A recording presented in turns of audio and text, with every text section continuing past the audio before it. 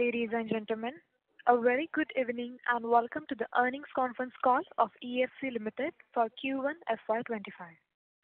We have with us today Mr. Umesh Sahai, Founder and Managing Director of EFC India Limited, and Mr. Nikhil Bhuta, Whole-Time Director of EFC India Limited.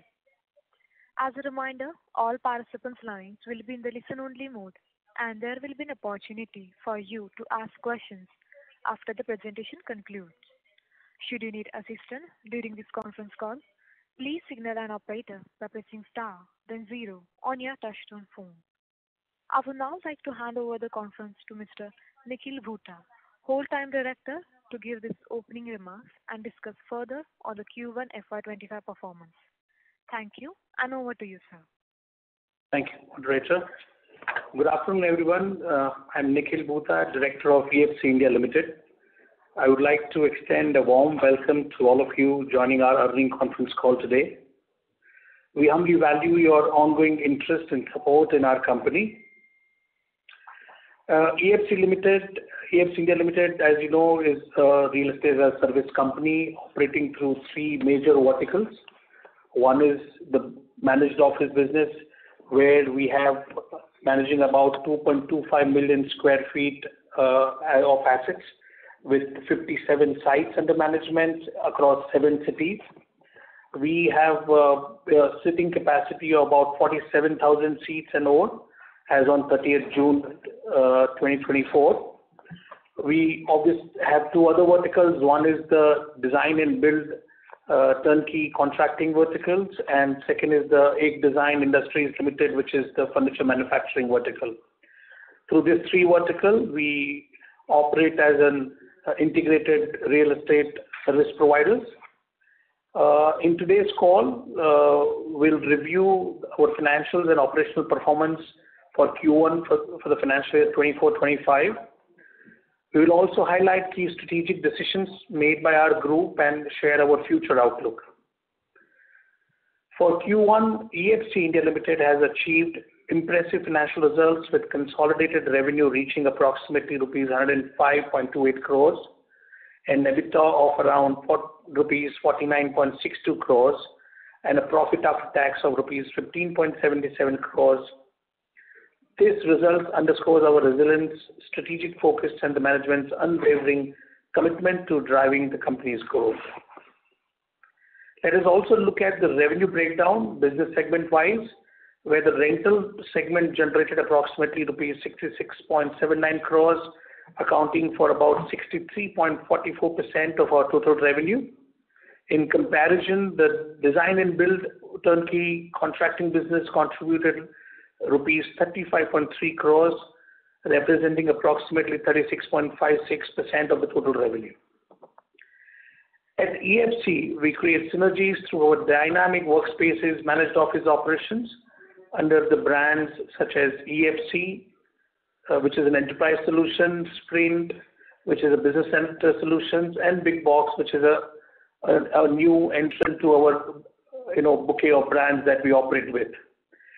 Additionally, we offer exquisite furniture through Ek Design Industries Limited and provide meticulous interior design under Whitehills Interior Limited. Starting from the managed office business sector, we have significantly enhanced our capacity this quarter by increasing the area under leasehold rights by about 3 lakh square feet, adding over 7,000 seats across 7 centers and 4 existing cities where we were already operating. Additionally, we have acquired approximately 80,000 square feet of property at prime location in Pune. This is a freehold property that we have acquired under ownership, which will be developing and leasing under our managed office business model. This acquisition has the potential to generate an annual revenue of about 14.40 crore rupees. As on 30th June 2025, we are having about 2.25 million square feet of area under management. We have total 57 sites under our management across 7 cities in India, with total seating capacity crossing over 47,000 mark. In design and build division, we have secured contract exceeding rupees 75 crores during this quarter across various business sectors and are currently negotiating additional contracts valued over 100 crores. Notably, one of the biggest achievements that we undertook during this first quarter was successfully completing over 100,000 square feet of project for Coforge in just 62 days, demonstrating our efficiency and capability in delivering large-scale projects. In furniture manufacturing segment, we have secured regulatory approvals to establish an expansive manufacturing facility on an over 3 acres in Fursungi, Haveli Taluka, Pune. This state-of-the-art plant boasts cutting-edge machinery and high-tech QC lab and is strategically subdivided into 5 dedicated manufacturing shop floors. The facility includes a modern customer experience center and is supported by an efficient support infrastructure for seamless operation and management. Our workforce at the manufacturing facility of over 200 people will drive the plant's operation during the following quarter of this financial year and going forward. With plant and machinery configured for peak efficiency, production trials are slated to begin during August 2024, with commercial production set to be launched by September 2024. On acquisition front, EFC Limited, a key unlisted subsidiary of our company, has strategically acquired 51% stake in Big Box Venture Private Limited. As a result, Big Box Venture is now a step-down subsidiary of EFC India Limited. Big Box Venture, with its impressive portfolio of over 3,000 seats in Pune, is aggressively expanding into NCR region, Ahmedabad and Kolkata, significantly enhancing our overall market presence.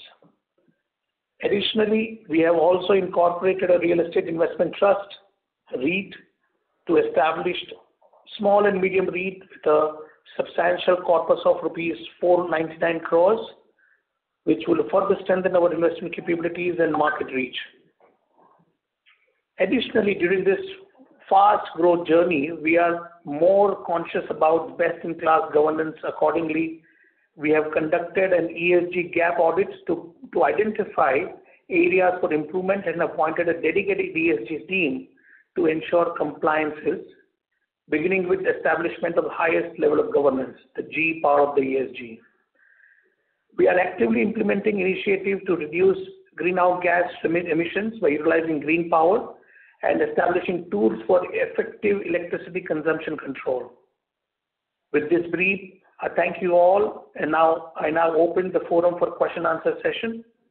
Moderator, please, could you take over in this? Thank you very much. We will now begin the question and answer session. Anyone who wishes to ask a question may press star and 1 on their touchtone telephone. If you wish to withdraw yourself from the question queue, you may press star and 2. Participants are requested to use handsets while asking a question. Ladies and gentlemen, we will wait for a moment while the question queue assembles.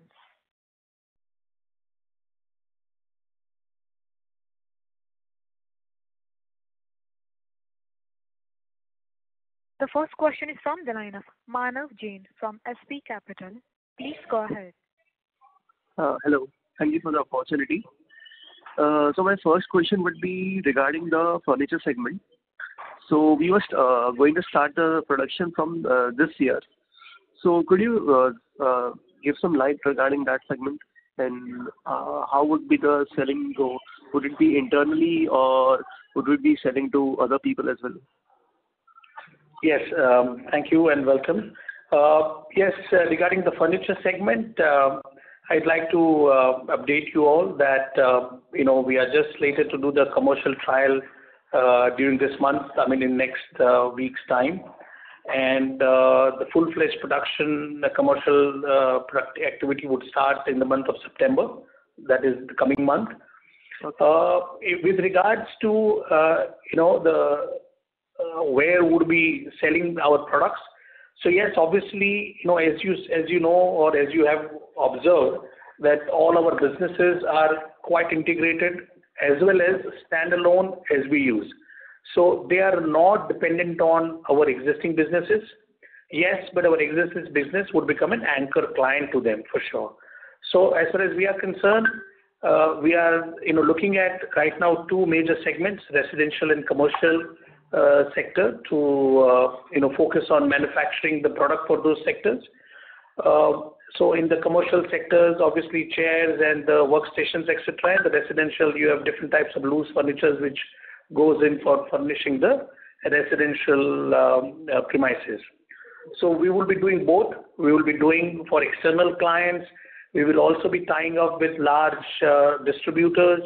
We'll be appointing distributors across.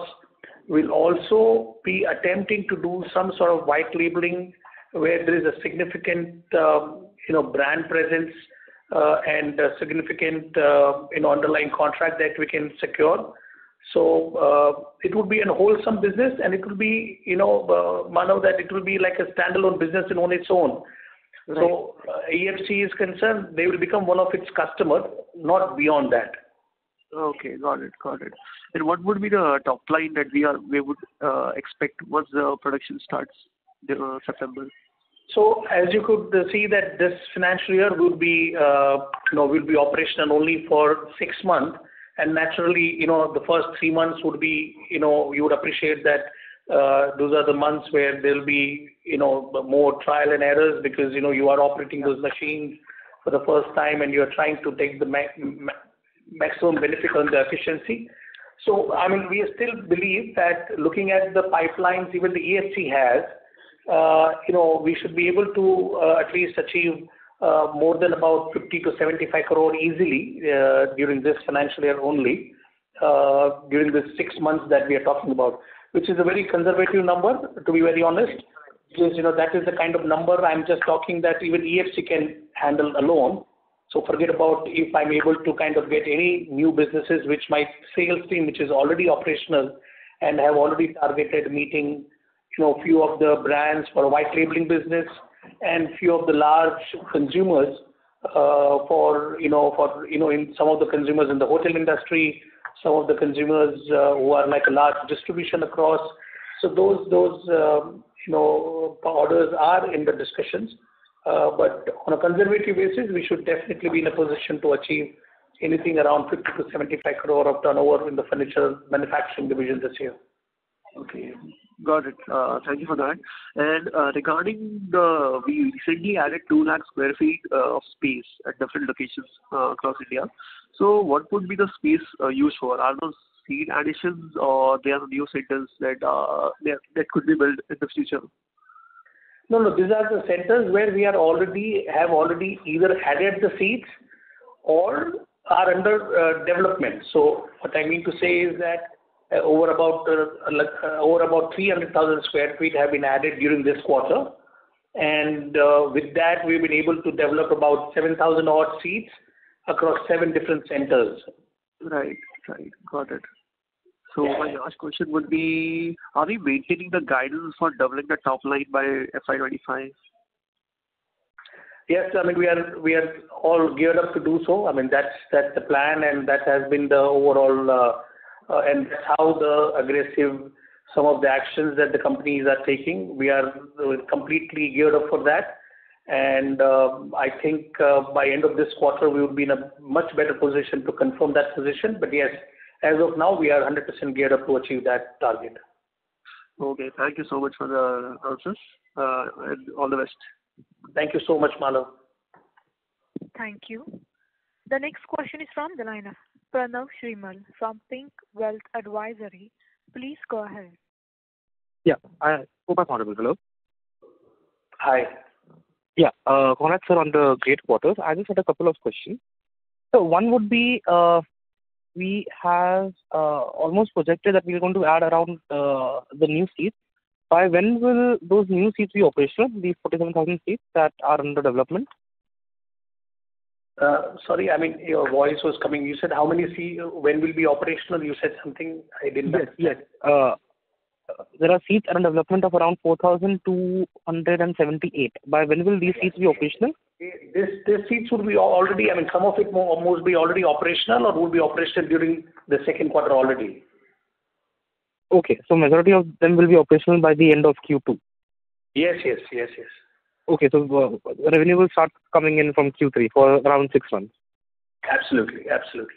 Got it. And second, sir, we have recently acquired the a property in Pune. Just wanted to figure out, is that also going to be one of the office spaces? Yes, absolutely. That's the idea. Just that, the instead of landlord, I'll be my own landlord, and we'll be operating only the managed office business from there, which is our core business. So the property acquisition is just that, right now what we do is that strategically, if we are able to get a property at a price where, practically I'm just replacing my rental with the EMI, then it kind of helps me to build the assets alongside rather than, keep paying to the landlord and then completely remain at their mercy at the end of the 5th year. So that's the strategy which we are using. And depending upon, the amount of exposure that our balance sheet permits, we'll definitely, kind of take in kind of an LRD structure on our balance sheet and acquire these assets, but eventually use it only for our managed office operation. Got it. So was this property acquired through the REIT or was this done through EFC alone? So, like I said, that EFC acquisition would depend entirely upon, the debt equity ratio that we as an organizations are comfortable with, and obviously the standards that one is to follow. So we'll not be acquiring all the property under EFC. With regards to the property acquisition and the REIT is concerned, the idea behind using REIT as a structure is it's a win-win proposition for both the investors in the REIT, the unit holders in the REIT, and for us, because what happens is the investors in the REIT would be able to generate a yield which is better than a standard leasing rate when it comes to the yield generation from managed office operations. Correct. So let's say if you are just taking a property and leasing out to one customer, your standard lease rentals are around 7%, maybe maximum. While if you consider it under a managed office operation, this can substantially be increased because, after paying the rent to the landlord, I'm still making my money. Okay. So as an EFC, I will be making my money in terms of the operation fee that I will be, charging to the REIT. And the investors in the REIT will also be making more money than otherwise they would have invested in a commercial property for a rental yield. So under REIT, we are trying to, acquire assets by raising capital under REIT. We will also be obviously we are the sponsor to the REIT, so we'll be putting our own money also. And we'll invite contributions from other potential investors. And we will operate this, some of the properties under this structure and we'll be managing them, so we'll be virtually controlling the operation of those properties also. Got it, sir. And just one last question. In the design and build space, we have received contracts worth 75 CR. So that is including Coforge or excluding Coforge? So Coforge contract was received last quarter. This quarter, the Coforge execution had taken place. This 75 crore is excluding Coforge contract. And the realization will happen within this year, or will there be some overlap? Sorry, can you repeat again? Sorry. Yeah, the 75 CR, will that be realized within this FY, or will there be some overlap?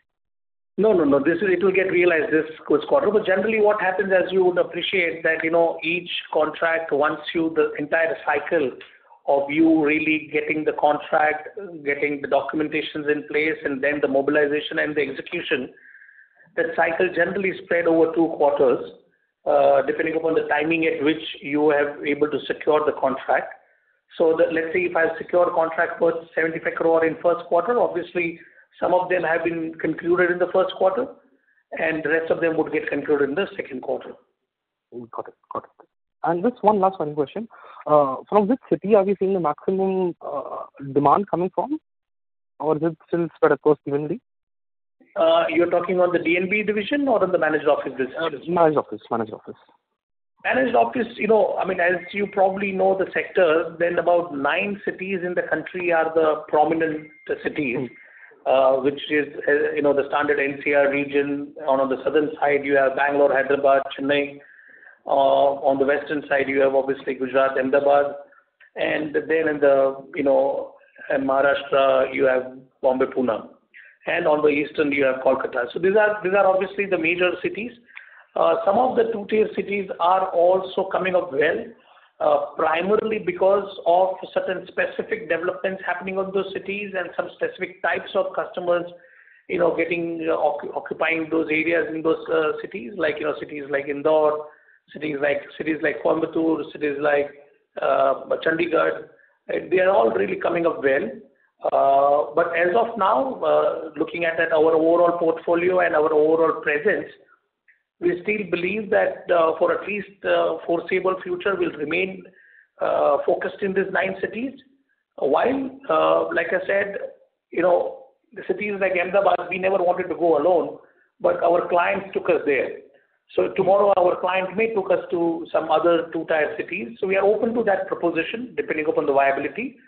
But in terms of focus, our focus will remain on these 9 cities. 9 cities. Got it, sir. Thank you. Thank you so much, and best of luck. Welcome. Thank you so much. Thank you.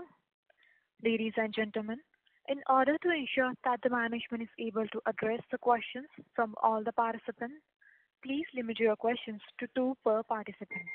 I repeat, please limit your questions to 2 per participant. Thank you.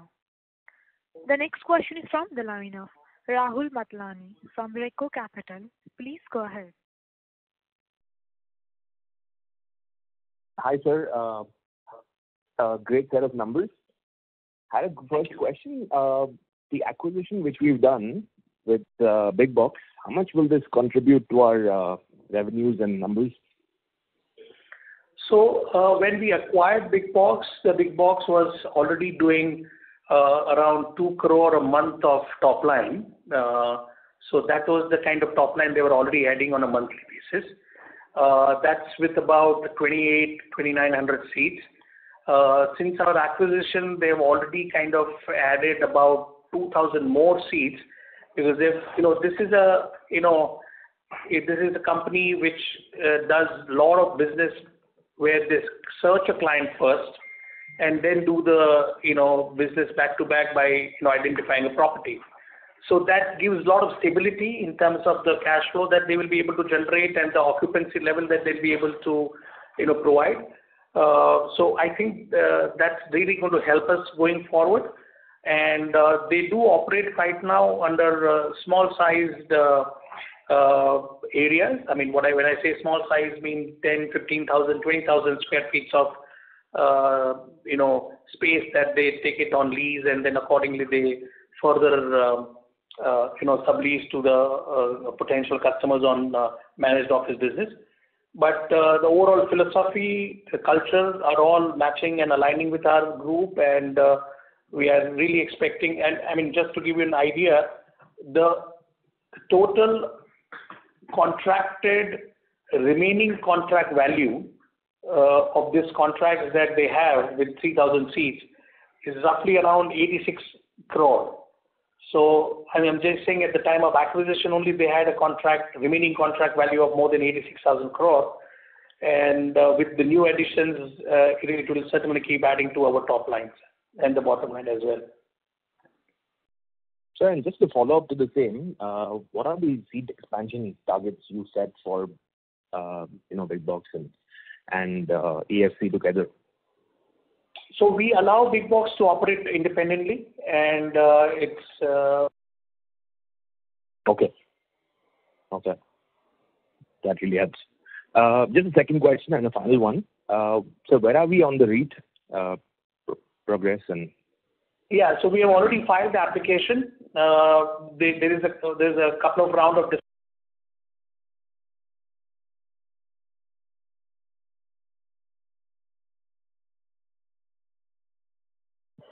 Hello, sir. I think we lost you, sir. Yeah. Management, we are unable to hear you.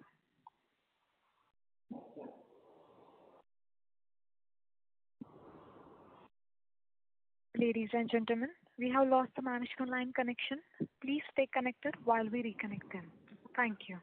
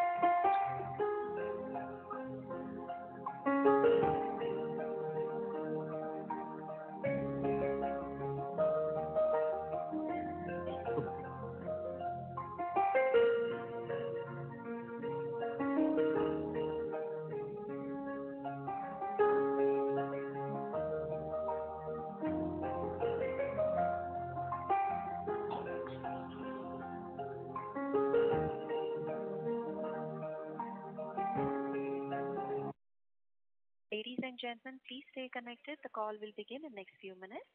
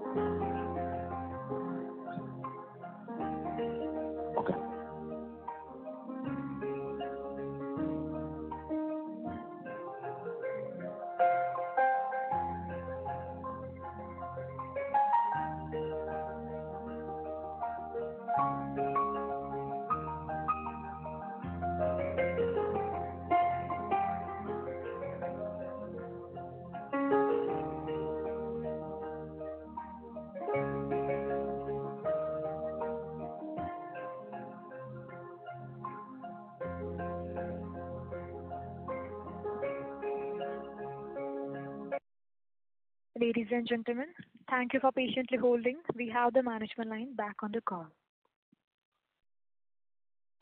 Sorry for this interruption, but please, can we carry on? So I was explaining about the status on the REIT. So as I said that, the REIT application has been already filed with the SEBI.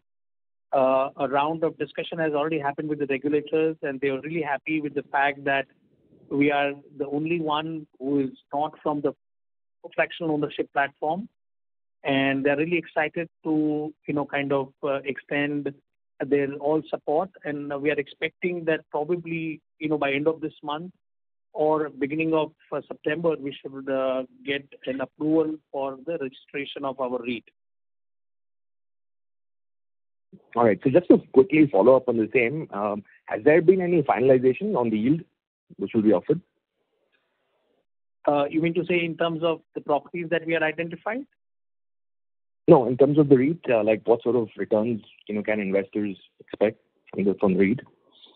Yeah. So, I mean, in terms of returns, yes, it will be, we have not really prepared the offer document, which is under preparation right now. But I think in about, by end of this quarter, we should be ready with all those numbers. And it would certainly significantly differentiating than a standard lease product, which is what generally the main REITs are working at. So it will certainly be better than them.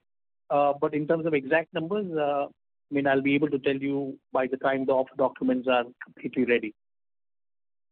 Fair enough. Thank you so much, sir. All the best for the coming quarters. Thank you so much. Thank you so much, and sorry for the disturbance. Thank you. The next question is from the line of Rishabh Gang from Sacheti Family Office. Please go ahead. Hello, sir. Am I audible? Yes, please, Rishabh. Thank you. Yeah.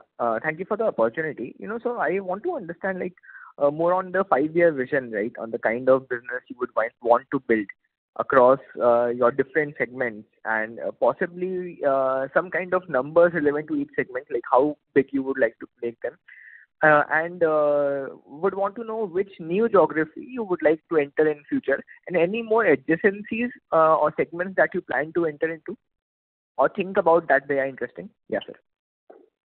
Right. In terms of overall outlook going forward, Rishabh, we're looking at keep adding about 30 to 40,000 seats on the year-on-year basis for next, I would like to right now say at least for 3 years.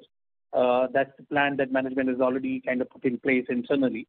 And the way the managed office business and the flex office market is growing, and the overall economy is also supporting the same, we are fairly confident that for next coming 3 years, we'll be able to really keep adding the seats. You would appreciate that adding seats is not a big challenge. The challenge is in terms of whether there is a demand sufficiently available. And we are very confident that for the coming 3 years, that will be the scenario, that we'll be able to easily absorb more than 40,000 seats that we'll be able to kind of put in place.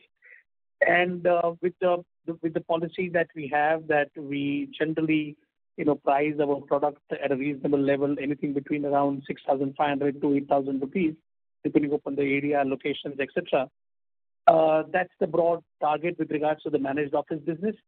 With regards to the D&B division and the furniture market, as far as the D&B division is concerned, we are very upbeat because if you would appreciate, there are hardly any pan-India players and organized players who have a capability to carry out such large contracts across India single-handedly. And the way the growth is happening, the kind of response that we are getting from large customers, we are very, very confident that, with the economy also supporting the real estate sector on the commercial leasing business side, we should be in a position to really achieve or rather keep doubling our targets year on year than what we have achieved last year, which is a very conservative and realistic estimate that we can make, looking at the kind of orders that we have in hand and the orders in pipeline. With regards to the furniture manufacturing business, we are very confident that by end of 26, we should be crossing around 250 to 300 crore top line. That is what is expected from that business and that the unit that we have really set up right now. So by FY26, we should be in a position to cross 300 crore plus of business on the furniture manufacturing side. In terms of geographical expansion, as I mentioned earlier, that our focus for next couple of years would remain the 9 cities. Having said so, we are clearly aware about the new markets getting developed, new tier 2 cities getting developed, and we'll be closely watching them and will definitely support our existing clients if they want to really move to those region and kind of, asking us to kind of help them set up the infrastructure there. But in terms of our own direct focus would definitely remain around these 9 cities going forward in the coming 3 years' time. I hope I've kind of covered up all your questions in this. Yeah. Actually, one more question was there. Like, any more adjacencies, right, or segment that you plan to enter into, which are related to your business, maybe which you find interesting at the moment? As of now, we are genuinely speaking really focused on opportunities on hand. We believe that this segment already we have kind of covered all the aspects of our core business, that's the managed office or the office leasing business. So as of now, there is nothing that is on plan or nothing on card. We are in business and it's a dynamic environment, right? So opportunities may throw up and we may consider them, but as of now, there is no such plan, please. I also wanted to understand more on the inorganic growth. Like, when we have acquired one company right now, so what is our view? Like, would we be acquiring more such similar kind of businesses across India? And how do we evaluate these businesses? Like, any parameter linked to acquisition cost per seat, or how do you evaluate buy or build or buy decisions for such businesses? Oh no, very very great questions. I mean, yes, inorganic growth is necessary for any organization like us who is growing well right now and who has been able to generate sufficient internal accrual.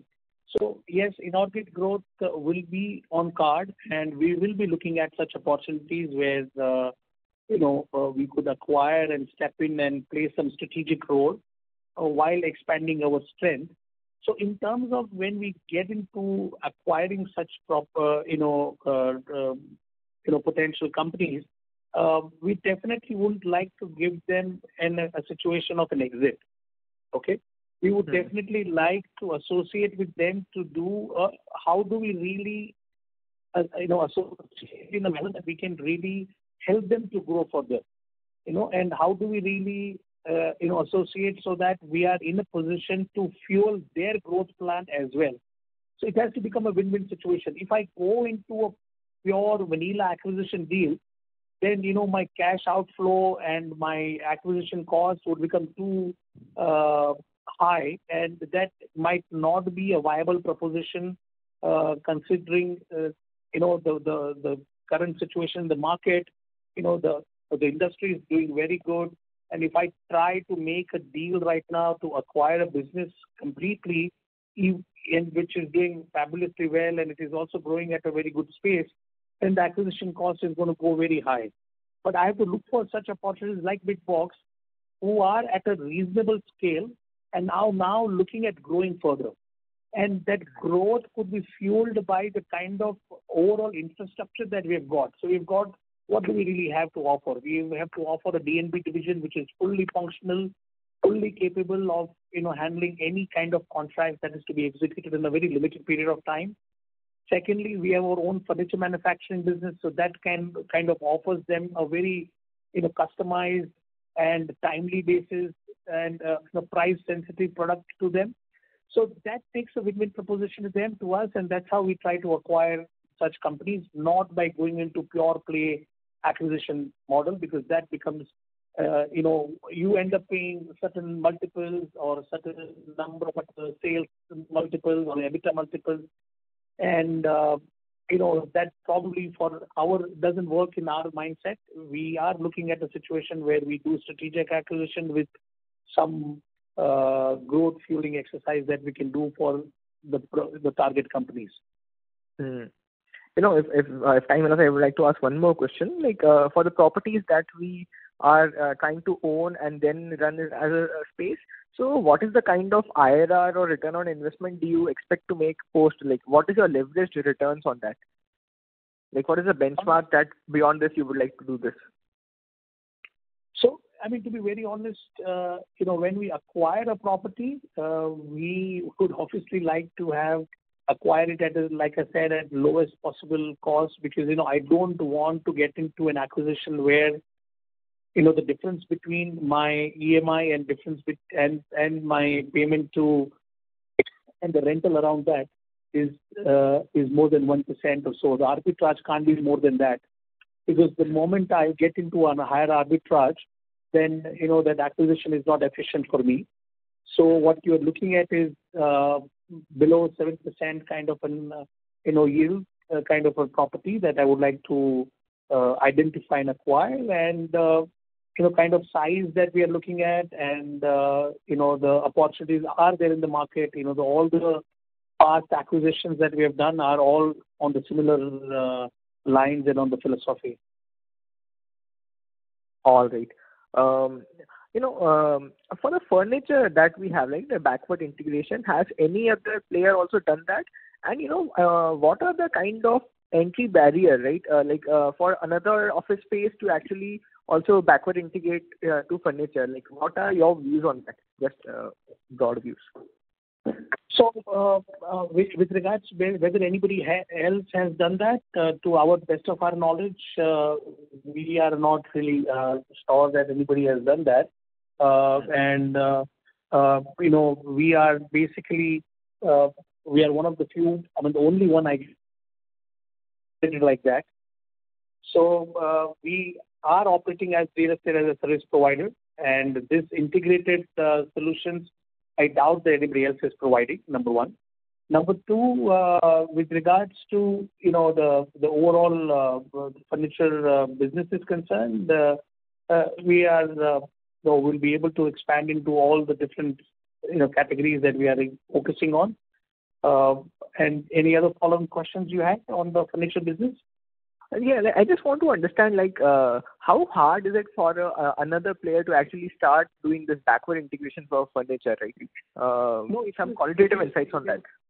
Yeah, it is difficult. I mean, it's not an exercise that one can just simply think of and just have access to capital, so then you can just simply put it and you're able to manage it, because you could understand that that's how the manufacturing sector and the service sectors are different. But fortunately, we've got a team of people. We've got experienced management. Our promoters have also historic experience of doing having understand the manufacturing sector. So it is not easy for sure. You got to have the right blend of team, and obviously the right type of opportunities on card available, which enables you to kind of get into this expansion into the furniture manufacturing. Excellent. Thank you so much, sir, for the valuable insights. Really appreciate it. Thank you. Thank you. The next question is from the line of Darshil Jhaveri from Crown Capital. Please go ahead. Hello, good evening, sir. Thank you so much for taking my question. Firstly, congratulations on a great set of results, sir. Just like one clarification, if I heard it correctly, we are trying to double our top line by FY25. Was that, did I hear that correctly, sir? Oh, yes. I mean, that's the endeavor, and that is the target that we have kept it for ourselves. That's great to hear, sir. So, just two questions. One, like now, when we add, furniture to our this, so what kind of EBITDA margins would we would be, getting in that business, and what would be like a blended EBITDA for, like when we do all three combined, so, or any good margin differential in all three businesses, what would that be? So in the furniture vertical, the EBITDA margins are typically around 40%. Obviously, it will take about 6 months for us to achieve that efficiency. But a standard thumb rule, as I said, in the furniture industry is about 40%. And that's what our costings are also looking at, and the kind of market price that we can understand based on the preliminary feasibility that we have carried out. With regards to the blended margin is concerned, I mean, on a managed office business, we do, about an EBITDA of about 30% on a site level. And on the D&B division, we do an EBITDA of about 15 to 17%, or rather a little more, about 17 to 19% on an EBITDA level, or 14 to 15% on a PAT level. So on a blended level, it will still remain around 30% on an EBITDA, These are the EBITDA I'm talking on an Indian GAAP accounting standards, not as per the reported, which is Ind AS, where the EBITDAs are generally higher. So, but if you look at on a business side, on a cash flow level, the cash flow level EBITDAs blended would be around 30%. Oh, fair. So what would be the differential between reported and Indian GAAP, sir? Or maybe you could just talk about PAT numbers, because that would be much more easier then, sir. So that's what I'm saying, that I'm kind of telling you about a number that is something which would be subject to tax, which is 30% EBITDA on my top line. Reported EBITDA, reported numbers, like I said, it's a little a different situation because of the way the Ind AS accounting standard operates. We have to, consider the different, creation of that right of use of assets, etc., and then amortizing them so that the rent expenses are, rather than debited to the, before EBITDA, it gets debited post EBITDA, and hence the EBITDA level increases, but the PAT level decreases. Okay. Got it, sir. And so just like now we are talking about, a 3-year plan where, we are adding so many, around 30,000 seats a year and everything. So what would be our vision for the next 3 years overall basis, like our revenue growth? Because we are talking about very strong numbers even in furniture manufacturing as well as, our B&B division. So, could we, in the next 3 years, what would be our internal target to, reach in terms of revenue? So as I've explained, internally we are looking at adding around 30 to 35,000 seats at a rate of, let's say, about 7,000 to 7,500 rupees on an average basis. On the managed office business, over the 3 years' time, we should be in a position from around 50 to 75 crores to 300 crores of turnover that we'll be able to achieve under the furniture manufacturing business. And on the B&B division, we are absolutely confident that from the 100 plus crore, that is 113 crore that we achieve in FY24, we should easily be able to double it year on year, because the way the responses and the contracts that we are, securing and the businesses are getting generated, we are absolutely confident. So I think, you can appreciate this is the broad guideline that I can provide. And this is the kind of numbers that we are really targeting at. Oh, yeah. That's, great to hear. So that's very great to hear. So just like one last final question, just maybe it's two-part a question. So just like with such a, great opportunity for growth, will there be, very intense competitiveness with other players coming in? And what kind of risks that you could see in our market, sir? So, in terms of competition, the market is open. Yes, marketing is gearing up. People are, focusing on this segment. But as you can see, there are a handful of people who have a pan-India presence and who are really have established themselves as managed office players or somebody who is into the operation model.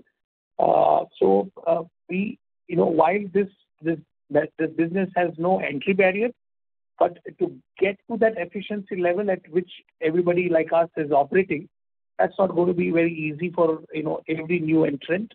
And also to become a significant player, that's not an easy task that you can achieve it over, next 1-2 years. Okay. So you would appreciate that we have reached to this scale, this size, this efficiency with our over 10 years of experience in this business. So it is while it is easy to say there is no entry barrier, but to achieve such efficiencies and to enable yourselves to make continuous profitable business, it is a challenge that one has to go through. And we are very cognizant of the fact that, the overall risk which one can really foresee is the risk related to the overall downturn in the economy.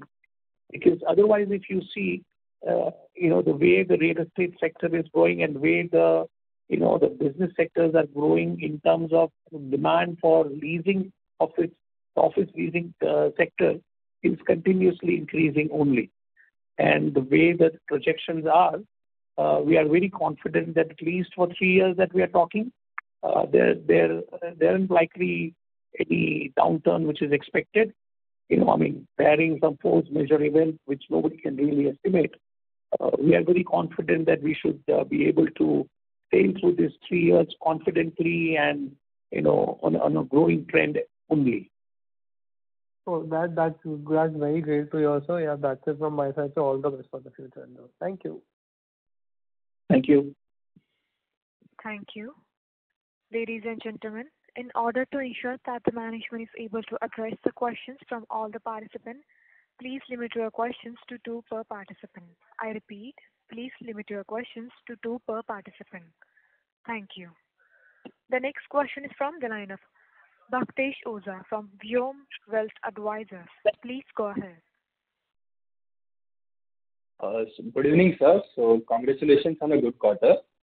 So my question is, in the last con calls and the management commentary, you have been mentioning that you are having competitive cost advantage when it comes to your comparing with your peers. So because of that, you are gaining more advantage. So my question is, are we getting this cost advantage from PCC concepts because our promoters are holding a majority of stake in PCC concepts? So are we getting managed offices spaces at a reasonable rent from PCC concepts? That's what I wanted to know. So TCC Concepts is an independent company which is not, which is not kind of having any, business connections with the EFC India Limited, and there is nothing that we are deriving from them in terms of which adds to my cost competitiveness. What adds to my cost efficiency is the integrated vertical that EFC India Limited has developed under the 3 verticals that it has developed, which is, as you know, my furniture manufacturing, my DNB division, and the managed office. So that is where we really control our costs, we bring our efficiencies, and maximize our profitability. Okay, so I was going through annual reports of PCC Concepts and of FY23. So there were some related party transactions where EFC's name was mentioned, and the amount was around 2.5 crore or 250 crores, if I'm mistaken in amount. But can you please explain what those transactions were? I would not. I mean, it's absolutely fine when there are those transactions are arm's length transactions, and if there is any connection, but that has nothing to do with the business of growth of this company, and I think we'll be able to address those things in the TCC conference call. But right now, as I'm saying, that there is no connection from a business side that it is fueling my growth or enabling me to achieve any efficiency on my cost, etc. From that company is concerned. Okay, and so my last question is that TCC last question is for TCC only. So TCC had stepped down subsidiary. If you don't mind, I mean, we can rather focus on EFC India Limited at this point of time, with the lack of time, then getting into the other company, please. Yes, absolutely. But the promoters are the same, and so that's the reason I wanted to know a bit about TCC. Regarding this particular company, that is why I'm requesting you, sir, that if we can focus on this, then because of the lack of time, we can focus on EFC India's result, please. Okay, no, sir, that's it from my end. Thank you. Thank you for answering. Thank you so much. The next question is from the line of Nirmal Murarka from VT Capital. Please go ahead.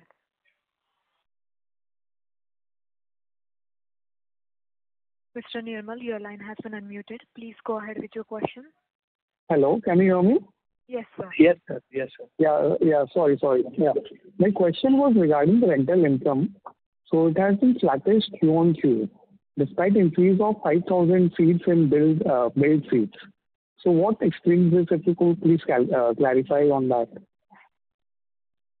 Yeah, so there is an increment in seats during the quarter, obviously, and that's what every quarter we plan to. But generally, as you could appreciate, and if you see, our last year's trend, the quarter 1 and quarter 2 are the quarters where we do maximum of development, and that is where the number of seats are getting built up, and then they're coming up for occupation. So during the third and the fourth quarter, where you see the maximum occupations in terms of, the number of seats which have come up and developed during these 2 quarters. So in during the third and the fourth quarter, where you see the maximum occupations in terms of, the number of seats which have come up and developed during these 2 quarters. and then the revenue and the profitability accordingly shoots up. So that is the kind of trend then generally that we follow in our business, in this particular managed office business. So if you compare it with the last 4 quarters, you will realize that, on a quarter-on-quarter, will be increasing. And on an average, if you see, every quarter will be adding about 3,000 to 4,000 seats on a billable seats. But in terms of capacity, it will be more, and that's how there will be a little lag between the income and the expenses, which will happen on a quarter-on-quarter basis. But on an average basis, you'll see that we will have a average profitability across all the quarters matching up, totaling at an average about 15 to 16% on an annual basis. Actually, sir, I wanted to know from the revenue side, like if we're increasing seats, so why is the revenue flat Q on Q? That was my question. So that's what I'm trying to explain, that during the first quarter, the seats and the developments are more there. Though all the seats which are getting developed, they might not get occupied immediately because there is a lag between the development and the occupation, correct? So let's say if the seats are getting developed, they will come up for occupation, they will start getting billed on a particular date, but it will not be billed for the entire quarter. You appreciate? Because let us say, I'm hypothetically saying that No, I got that. But if you have added 5,000 seats in this quarter, so have those not yet got occupied, or what is that split if you could? So they are occupied, sir. They are occupied, but like I said, that let's say if, like I'm saying, that the most of the seats would get occupied during the month of June. So obviously the incremental revenue would come because there are the earlier months we'll do the developmental work and it will get occupied during the month of, let's say, in the later half of May and the earlier half of June. So the additions would see on the revenue side would start increasing from June onwards. Okay, so the overall quarter impact would not come in that particular quarter. And generally the way we work, sir, is that the fourth quarter of any financial year is the year in which we kind of develop and identify potential properties that we want to acquire on a leasehold terms over the coming financial year. And then we kind of get into acquiring those leasehold rights starting from the last quarter of a particular financial year and beginning of the next financial year. And then according to the developmental cycle happens. And the third and the fourth quarter is the quarters where my revenue starts picking up, kicking in more. While on the other hand, because the developmentals are going on, certain fixed expenses, certain standard, developmental expenses keep getting debited to the P&L. So there will be a revenue mismatch to that extent. You see that the revenues are not going increasing vis-a-vis the expenses are concerned and so on and so forth. But on an average, once you look at a particular financial year, between the 2 quarters, initial 2 quarters and the later 2 quarters, the average numbers would give an overall sense of the performance of the company. Okay. And sir, related to this, your assets and your rental income, there is a segment called assets. So why has it fallen from 9 crores to 1 crore, why? So what we were also very active on is that there were certain transactions where we were contracted, where we were just providing the furniture fixtures and also the managed office services, where the space was not something that we were acquiring, we were taking on the lease from the landlord, but only the furniture were provided to a particular customer on the space which they own. And then we provide them the managed office services also. So that is the asset leasing business what we are talking about. But in that business, what happens is that the controls are limited, as we have seen and observed over the period. So we are trying to reduce our operations because there is too much of demand on the space leasing side. And our ability to focus on the asset leasing business is getting limited. And obviously, as I explained, the control aspects. So we are kind of reducing those exposure and rather also focusing more and more toward the space rental businesses. So my final question would be what would be your guidance on the rental income for the full year? We are fairly confident that, for the full year, we'll be crossing around, right now, as I said, that we are already at 47,000 seats. By the end of this financial year, we'll easily be around 65 to 70,000 plus kind of seats. And on an average, if you have to ascertain that what would be the average occupied seat during the entire year, if you do an annualized average, we are confident that we should be able to have around 55,000 seats on an annualized basis at an average rental of about 7,000 rupee per seat kind of a thing. So we are looking at more upwards of 350 crores on the top line that we will be able to project for this financial year. Okay. Thank you. Thank you so much. Thank you. Welcome, please. Thank you. Ladies and gentlemen, due to time constraint, we'll take this as the last question. I now hand the conference over to Mr. Nikhil Bhuta, Whole-Time Director of EFC India Limited, for closing comments. First of all, thank you very much for showing so much of faith and interest in our company and coming out in such large capacity to support us and encourage us. So we thank you all for joining today's call. We appreciate your continued support and engagement with EFC India Limited. As we move forward, we remain committed to driving growth and delivering value to our shareholders and all the participants to the overall ecosystem. Should you have any further questions, please don't hesitate to reach out to us or to our agency. And we wish you a great weekend and a great quarter coming. I'm really, extremely sorry that we're not able to attend to the calls for each of the participants. But due to the time constraint, we'll have to shorten this call at this point of time and put an end to this call. Thank you so much. Moderator, please. Thank you, sir. Ladies and gentlemen, on behalf of EFC India Limited, that concludes today's session. If there are any questions that have remained unanswered due to paucity of time, request you to kindly send us on the same to compliance@efclimited.in, and also you can connect with Fortuna PR for the same. Thank you for your participation. You may now disconnect your lines. Thank you.